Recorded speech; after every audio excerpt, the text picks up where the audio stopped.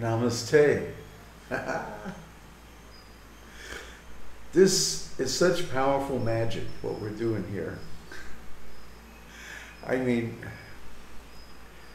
the news, I feel like I just won the lottery, okay? But the news is that an officer in the armed forces of a certain country has contacted me and wants to contract my services to train his men in Iron Shirt Qigong. So he's like an inspector, you know, he goes to different bases and stuff and inspects. So all he has to do is say, you know, these guys aren't combat ready, they need to do some supplementary training. That's where I come in, okay? So I'm offering my services basically free, just for like, you know, room and board, practically speaking. And I take care of all my travel expenses and so on like that, right? What's not to love about that arrangement? And he's also of similar taste. So that's the important thing. I'll be on his personal staff. See? So he and I will be training partners. The Iron Shirt Qigong requires a partner. You can't do it really alone. I mean, I do a solo practice that kind of keeps my toes in the water, you know, but it's not really the full practice. And the full practice can only be done with a partner. So Iron Shirt Qigong, to teach the broad number of students, broad number of men, large number of men, in a class situation, you teach the external teachings, like the horse stance, pumping, you know, rising and falling with the breath, the various arm movements, and, you know, lotus hands and cloud hands and all that stuff. And then you see some of the students are talented. They're getting it. So you invite them to an advanced class, which is much more hands-on, the way we described. So in this way, the troops will be more fit, more ready for combat. They'll have more energy available. They'll be more intelligent, more brave, like that. You see, this is why the Iron Shirt techniques were kept alive by martial lineages. Not so much the religious lineages. So the Shaolin became almost the sole inheritors of this, which was given to them by Dhammo, Bodhidharma. Bodhidharma was the 22nd, I think, 22nd patriarch in the Mahayana Buddhist lineage. And he left India and he walked barefoot over the Himalayas, like through Nepal and like that, to China. And when he arrived in China, when he came inside the wall, the emperor was there to greet him. That's how important Bodhidharma was. So Bodhidharma wound up at Shaolin. It's a funny story how he got there too, but we'll skip that for now. Bodhidharma at Shaolin, he sat for 7 years facing a wall. And this is the origin of the Zen tradition, or as it's known in China, Chan. So So the Chan tradition, the Zen tradition, is a very tough discipline. But because the monks at Shaolin previously had been Taoist, they had cultivated martial arts. So after mature contemplation, Dhammo, as he's known in China, Bodhidharma as his Indian name, he wrote 2 books. One called Muscle Changing Qigong, and the other one called Tendon Stretching Qigong. So if you do these exercises and combine them with Zen or Chan meditation, which is what Buddha called unstructured meditation. There's no program to it. Like, you know, in the Theravada tradition, the 8 jhanas, or bases of mental activity and concentration, are admittedly fabrications, because they set up a certain object for meditation, like unlimited space, unlimited consciousness, neither perception nor non-perception. See, these are frames. They're views, and these views are adopted by an effort of will. So they are action. That means they create karma, and so on, you see. So if the karma is that you go higher on the path, well, that's good, right?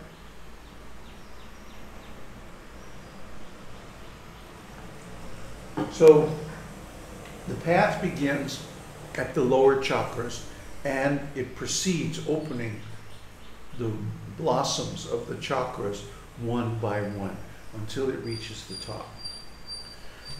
The idea is to open the chakras fully in the beginning, and then you have the energy for the rest of it to take place as a natural sequence. Right? It has to happen. You see, and this is why I say that Mrs. Ouyang Yu, Madame Yu, as she was known in San Francisco, gave me the seed of enlightenment, because she gave me this Qigong. So, and then I researched later, and I found those books written by Dhammo, and they contained all the practices that I had independently discovered in my youth. So it all fit together very nicely. You know, I confirmation bias or whatever, it still seemed like such a synchronicity that it was unavoidable. I had to recognize it. I had to say, look, this is destiny. This is what I'm designed to be. This is what I was born to be. So anyway, I have found one influencer, one important man in an organization who can say, okay, you study with this guy, you get trained by this guy, and for people of the same taste, we can go even deeper into it. You know, so we're going to do that. So this is a very, very wonderful breakthrough for me. It's the kind of magic that I have needed to create in my life for a long, long time. And I just wasn't sure of the precise form.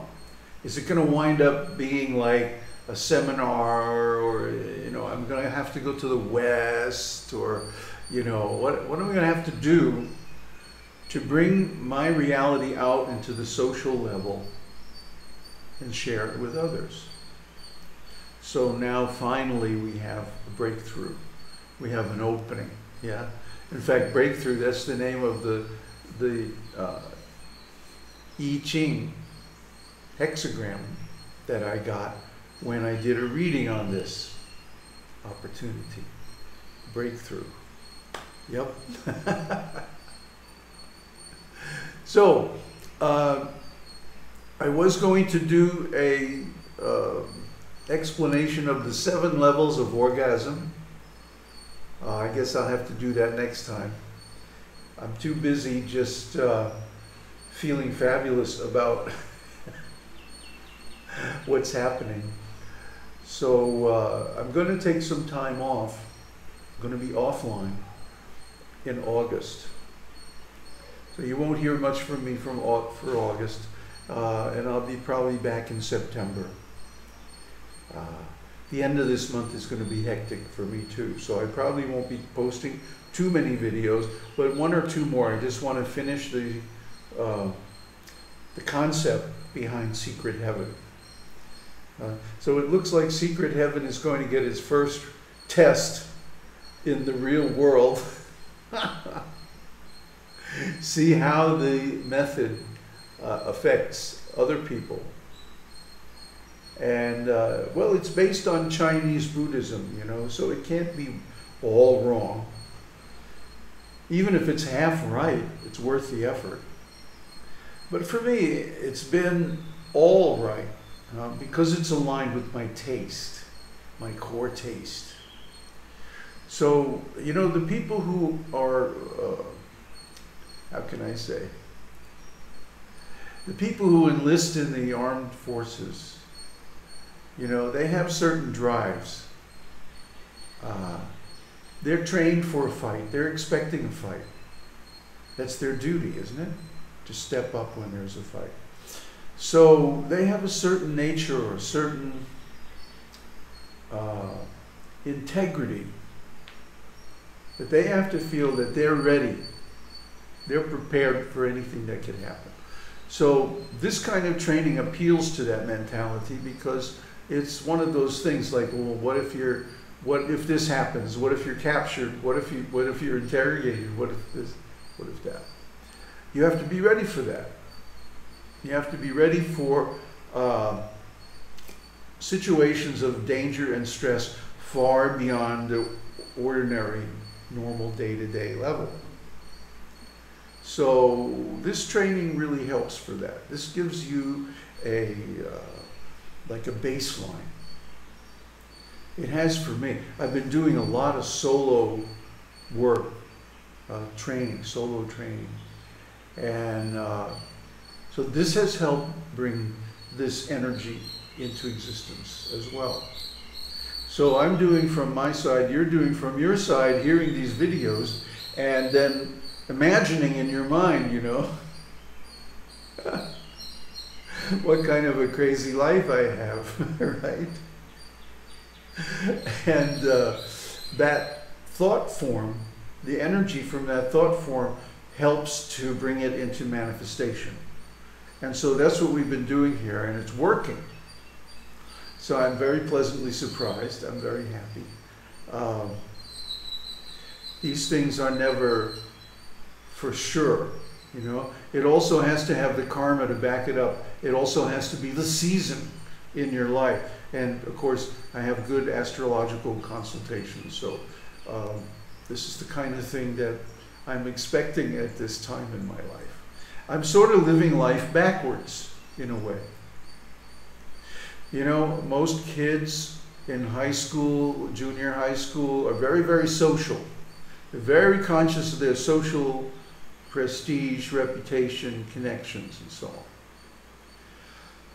In high school, I was completely antisocial or asocial.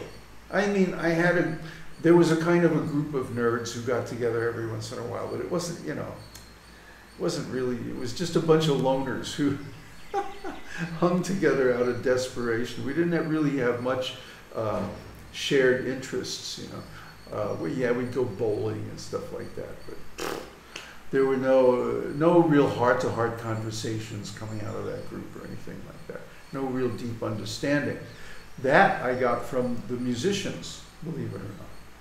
So, but the point is, I was asocial or antisocial in my early life, and now I'm becoming very social. It's like the thing that most people go through in their puberty, I'm going through in my old age. This is so weird, huh? It's like backwards. But actually, it's not so difficult to understand because I've always been preoccupied with self-realization. So every time I got an opportunity to do something else, you know, to explore my tastes in whatever, I would weigh it and say, well, is this more important or is self-realization more important? And of course I would choose self-realization. So I passed on a lot of opportunities, looking back, you know. So now I'm not so preoccupied. I'm very satisfied with my state of self-realization. So, you know, and if you go back and you listen to some of the earlier videos here, you'll find out what I mean by that. That I attained pretty much everything that I had intended to from a very early age, and even more. So I'm very gratified. I feel very blessed, you know. But I still have to live my life according to my nature. The nature of this body, the nature of the karma attached to it, and so on. So I'm going to go ahead and do that and finish out my destiny with no other interest beyond it. Just experience it fully, and then it'll be done, right? Om Tat Sat. Guru Saranai.